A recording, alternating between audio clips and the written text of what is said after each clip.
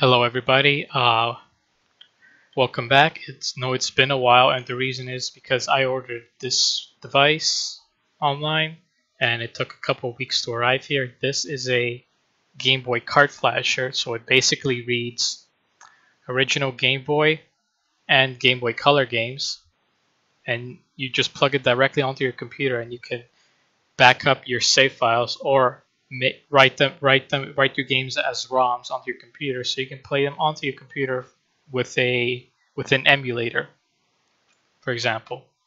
So if your game's save files still work and haven't dried up yet, you can back these up forever onto your computer, unless you, of course, replace the batteries, and that requires soldering and such. So yeah, even if you never played your games for years, the batteries could still dry up and you can lose your save files forever. So all you do is just plug in the game into this. Depending, your game might be old, so the pin connectors at the bottom here, so they could be worn out, so you may have to do the old in and out method a few times for it to register. And you'll need a micro USB cable. So if you have a phone that uses a micro USB cable, you can use that, or you can buy these anywhere online for about, this was like $3. So just plug this in and we'll go into our computer.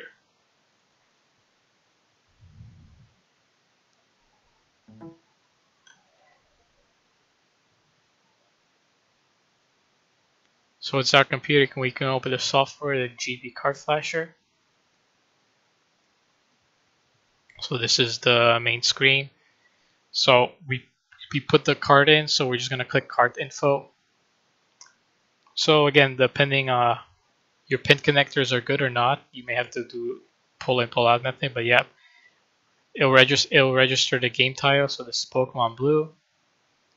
It'll give you the size of the ROM and the size of the save file. So remember these numbers. So the ROM is 1 megabyte.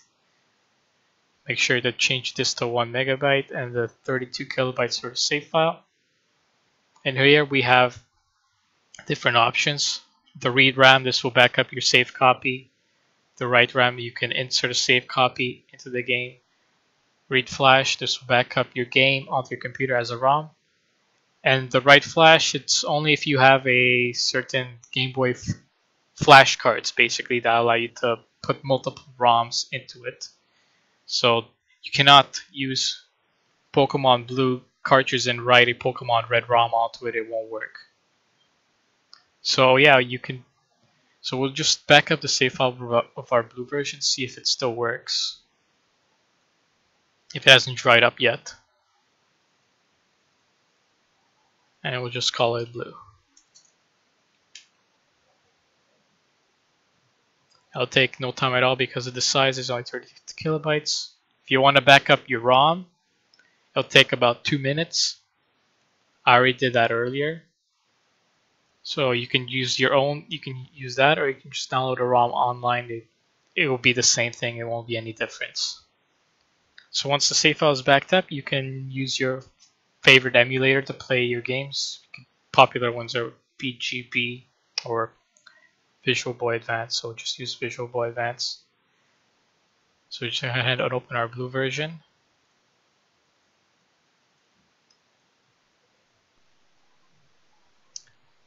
And we'll have to insert the save file, so we'll just go to load game, import battery file, select our Blue save that we just did. I'll give you a warning, just press OK.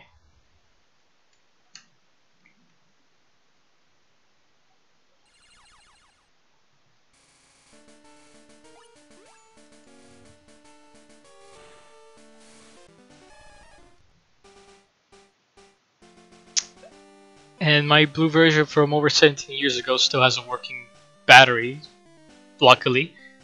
So yeah, now you can play this onto your computer forever, basically.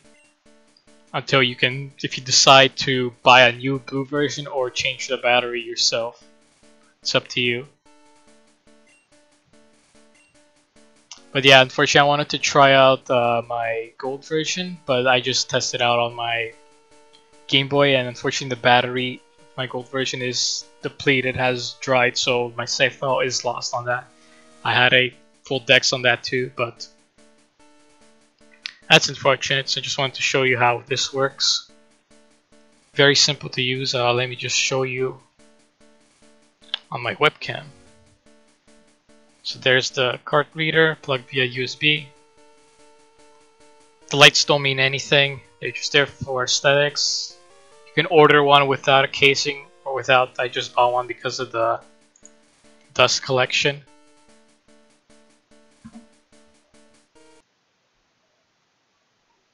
But yeah, that's why it took me about a few weeks to buy. I bought this from Spain, so if you wanted to buy one and try it out yourselves, you could. Next video, I'm going to try something. See if I can get myself a shiny Jirachi from Pokemon Colosseum, the bonus disc. And for that, you are going to need either a GBA EverDrive or an R4 that could insert specific save files from Ruby and Sapphire. So if you don't have one of those, you should. If you wanna see how I can get one, you can get one yourself. So just stay tuned for my next video, and not sure when it will be, but it will be in the near future. But for now, thanks for watching. I'll leave links in the description if you want to buy one of these devices yourselves. They're pretty neat. So strange how my blue version's save file still works, but my gold's depleted. So even if you don't use the games, the battery could still dry out and you can lose your save file. So hurry up if you want to save your progress. Otherwise, you're gonna be like me and I lost my save file, my gold version. That's unfortunate, but that's how it is. But yeah, thanks for watching, and I'll see you next time.